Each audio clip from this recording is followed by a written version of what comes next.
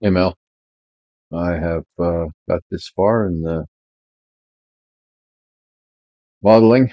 We have the floor, got the wheel wells blocked out, and the area where the sink and fridge, etc., go. That's just I'm leaving it as a huge block to demonstrate that the space is not available.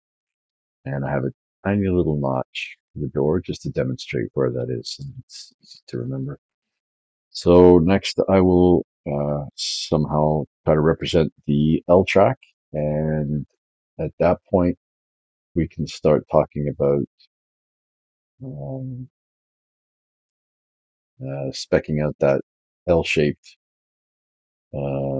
platform that you're talking about for cushions for bed, and then possibly talk about a table. Um, I guess that's really about it. So there you go. First strokes are done.